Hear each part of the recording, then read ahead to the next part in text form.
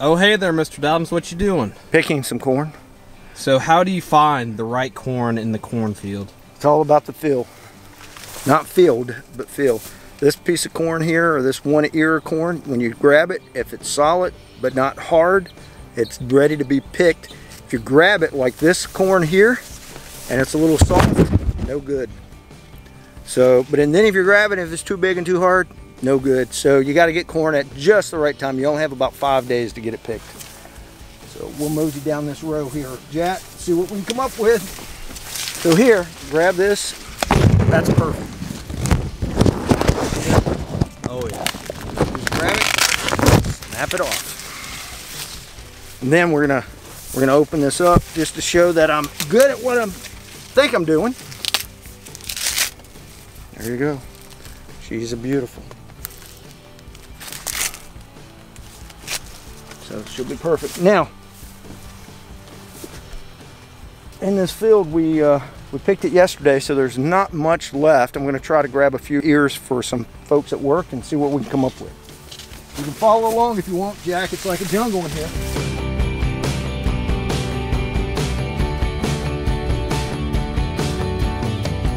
What are those on top? The tassels. The tassels is what basically, if you could see, these are all gone, but you got your tassels, then you've got your actual ear of corn, and the pollen comes from the tassel to basically not germinate, but basically populate this, so that makes your ear of corn. Without the tassels and all the pollen coming off, you wouldn't have any corn. So that's how that gets produced. So I see a lot of bugs right there. What are they? Those are Japanese beetles, and they're eating the silk. So we'll need to take care of that tonight. Otherwise this corn won't produce. The other corns produced before the beetles got on them. So, but we'll take care of that tonight, and those beetles will be gone. So since it's an organic farm, how do you take care of the beetles in the corn? With organic products that are listed for taking care of pests, and it's totally organic and won't hurt you and all natural. So Kendall will take care of that tonight, and it'll be good to go.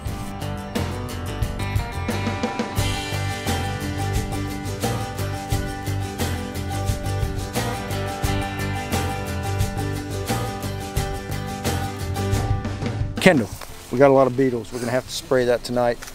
Tassel, pollen, silk.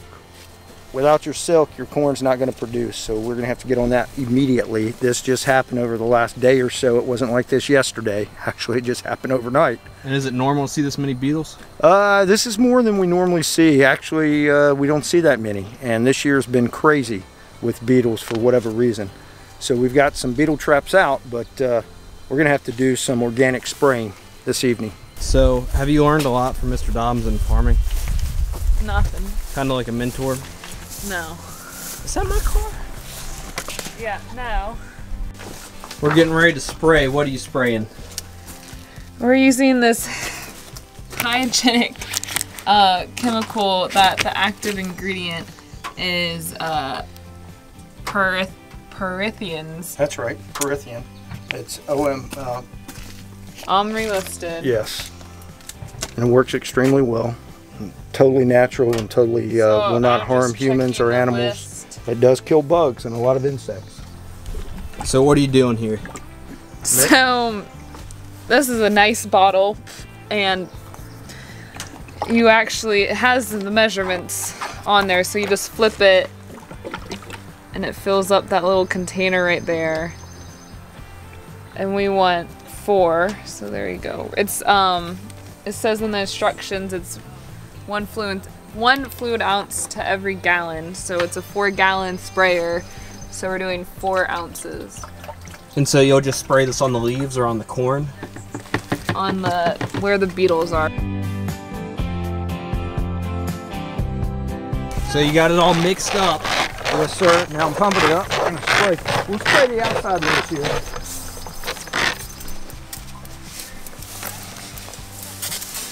And so you're just trying to get the whole plant, or how are you spraying? Spraying the actual silk, where the silk is. That's what attracts the bugs. Right here you can see the bugs, Japanese beetle on that. They do not like this.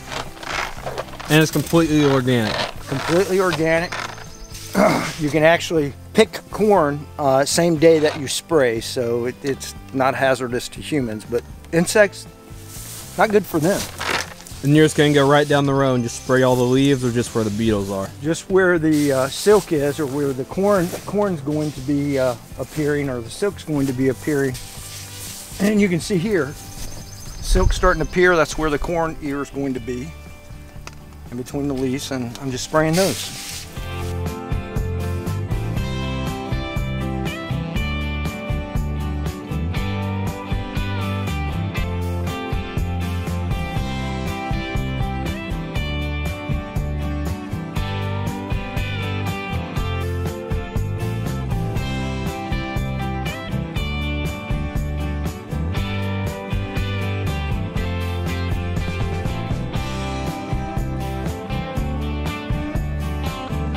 Key is having the silk on this ear that's developing, and as you can see here, there are a couple of little nasty Japanese beetles.